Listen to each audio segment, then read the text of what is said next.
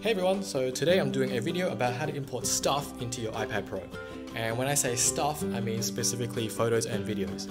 So when Apple announced the iPad Pro, they also said that they're going to include USB-C on the bottom. So here it is, that's the USB-C port. When this was announced, people were raving about it. This was meant to be the port. This was meant to be the port to rule them all, the one port to rule them all. You were the chosen one! But unfortunately, the software in iOS really lets this down. They really nerfed the functionality of this in the software. So as of right now, iOS 12, what you can really import is just photos and videos. So actually during the keynote, they demonstrated importing videos from a camera. This specific camera actually, so the A7 III. So I'm just going to quickly demo that just to get a refresher on how this works. So make sure the camera is on, grab your camera, open the side port, grab your trusty USB-C cable. So on this particular camera it has USB-C, which is really nice. So plug that in, one end to your camera, the other end into your iPad. And then give a couple of seconds, and then the Photos app basically loads almost immediately. So if this doesn't happen, just make sure on your camera you have your camera set to MTP mode. For this particular camera, this was set in auto, so make sure you flip it from auto to MTP. See the LED light is flashing, so it is trying to read the photos on your camera. Give it a few seconds, and then the photos on your camera start appearing on the iPad. And then you can choose the photos you want, and then you can tap import, and then after a couple of seconds, the photos will appear in your camera roll. Now, I think everyone's here to see how this works with an Android device.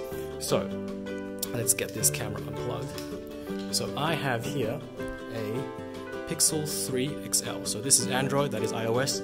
These things are never meant to work well together. And let's just see what happens when we plug it in. So if you plug it in, at the top, if you drag down the notification shade, you will see that it says charging this device via USB. Not particularly useful if you're trying to get stuff, from your phone to your iPad. You can tap this and then choose file transfer. So this is the one that most people do. If you are trying to transfer files to a computer, for example, you would tap this.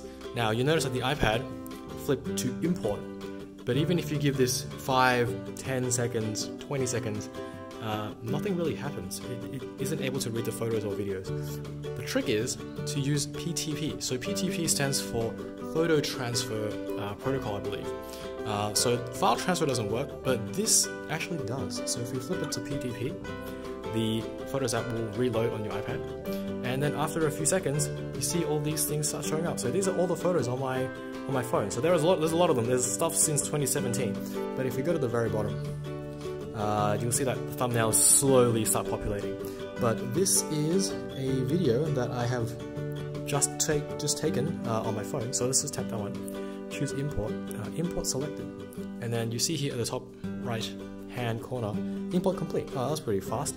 So let's just keep the file on the phone for now. And then if we go back to photos, and then at the very bottom here, this is the video that I just took, and then you can see that transferred straight from the Pixel to the iPad, which is amazing. So if you do use your phone to take photos or videos and you want to get them on your iPad to edit them, edit them in Lightroom, for example, or if you do video stuff and you want to use LumaFusion to do some video editing, which is what I do.